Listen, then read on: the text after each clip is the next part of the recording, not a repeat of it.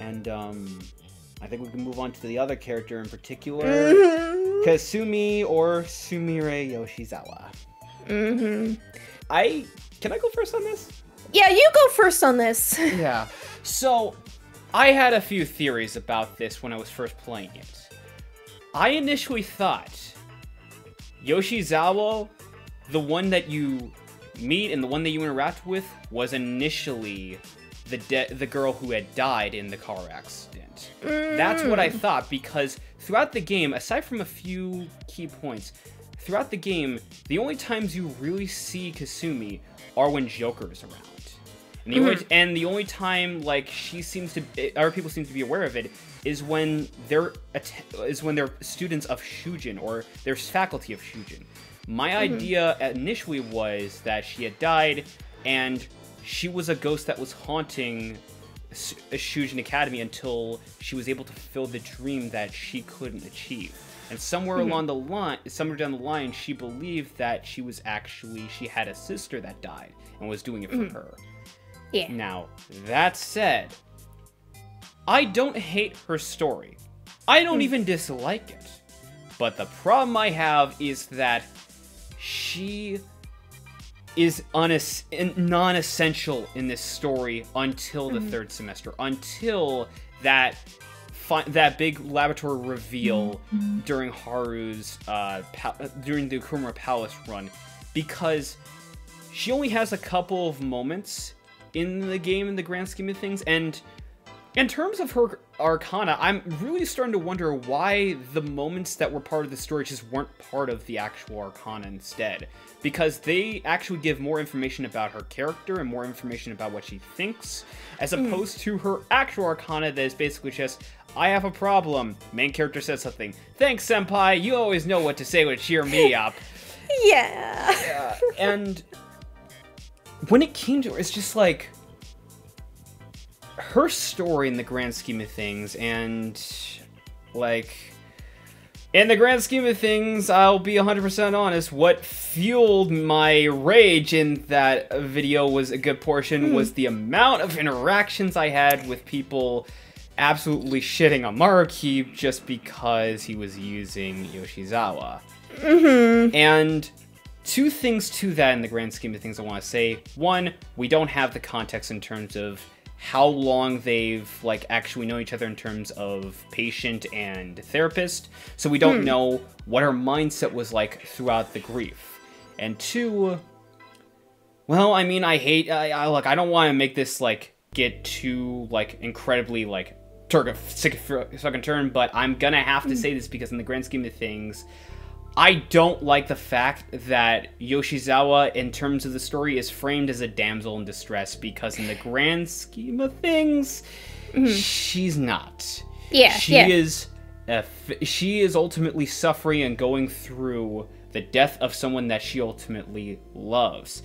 And on top of that, she's a teenager, she's put on a pedestal, and she's dealing with the fact that she killed her own sister. That is a recipe for intense depression followed by suicide. Oh, definitely. Yeah.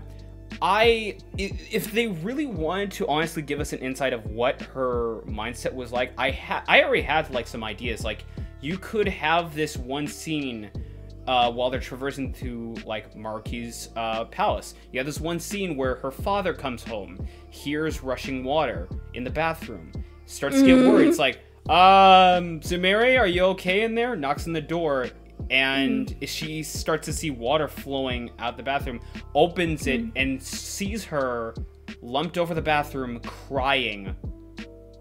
No marks on her or anything, but an open razor. And just looking at that, I'm like, oh my god, She was close to it. She was so close to it, but she just couldn't bring herself to do it. Yeah. Something like that, I really could feel like this could give you an understanding of what her mindset was sort of like. So that when it came to her deciding, I want to be my sister Kasumi, the idea that this whole thing of her being her sister is the stage of denial for her would hit so much better for me. Yeah. But that's what I want to say. What do you want to say? Okay. So, I would say that I'm kind of like on the fence when it comes to Kasumi. I would say that people are correct that she's not like Mary Sue worthy, like Marie was in Golden. She was definitely a step away from that, but I feel to like counteract that, they kind of like took away.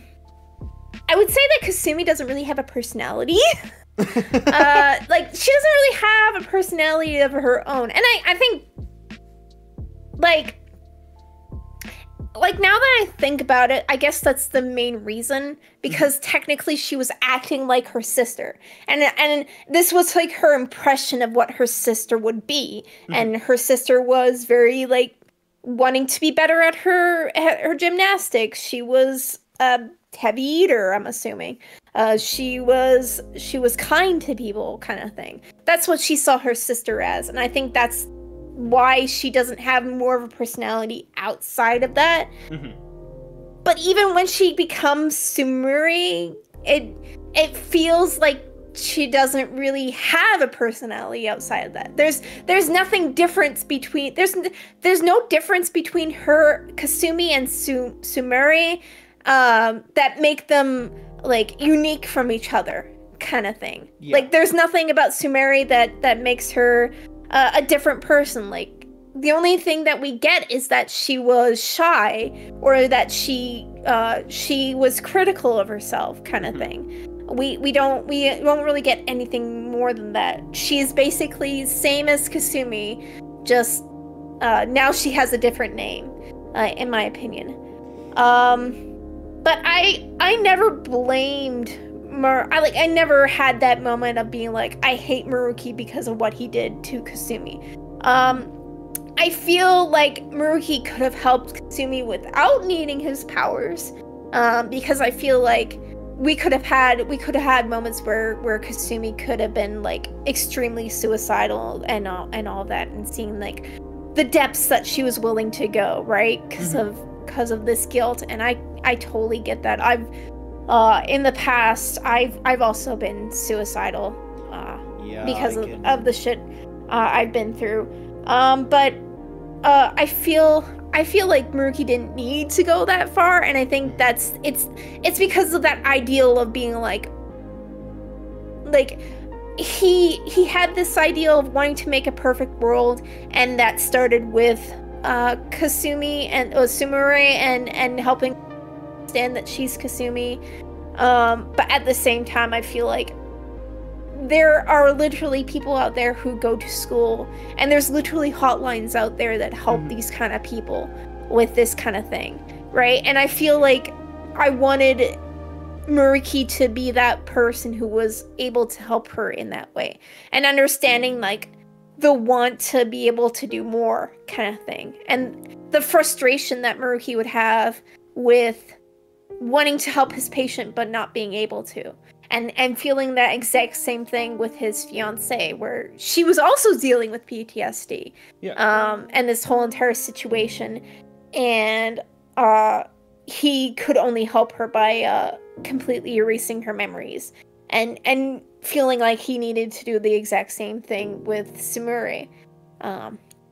But yeah, other than she's just a part of the story, I don't really see anything in Kasumi Kasumi in the beginning, and Sumire in the third act. I would say I'm more frustrated with the fact that everyone's like, oh, she's the best character, oh, she's OTP, like she should be with the main character, kind of thing. I was like, okay, slow down. She's great. She's not a Mary Sue. That's great. You're in the right, stepping in the right direction, Atlas. But I wouldn't say she's top tier. And I think the main reason why everyone likes her is because she's pretty. She's pretty. Basically, I've heard people saying, oh, I have a bias to her because she has red hair, and I'm like, yeah, that's it, isn't it? It's really because she's pretty. Because I would say that if she really was, she wasn't all that pretty. I bet you anything people wouldn't put too much thought into her. But since people have that bias towards her, and the fact that Atlas puts so much emphasis into her with Royal, like the fact that you go out with her on the day when they'll get changed by Maruki, like people are saying, oh, this is so TP kind of thing. Well, where is she in Strikers? Where is she in any other game? Like, exactly. If she's OTP, then she should be in these other games, but she's not. I still say that OTP is Joker and Akechi, but that's just my shit post shipping, right? Because like I feel like they have a better relationship than Kasumi and Akechi do, but basically just but yeah. I agree with that. I feel like they could have gone a lot more with Kasumi's character and Maruki's character too, in showing their kind of downfall, right? They give hints about their downfall, but they don't actually show it. And I feel like we need to see this stuff. We need to actually see the downfall of these people. We need to see the nitty gritty of all of this. Like, if you're going to make a mature game, you should just go all out. You shouldn't just like hold back kind of thing. You should go all out and just show it. Just show it to us. I know you can easily be subtle and be like, oh, this kind of thing. Oh, they could have been feeling this way. No, like actually show it. Have scenes. Like if you don't want to actually show like Kasumi coming close to committing suicide, you can have scenes with it. You can imply it. This whole story would be more beneficial if it was a DLC expansion.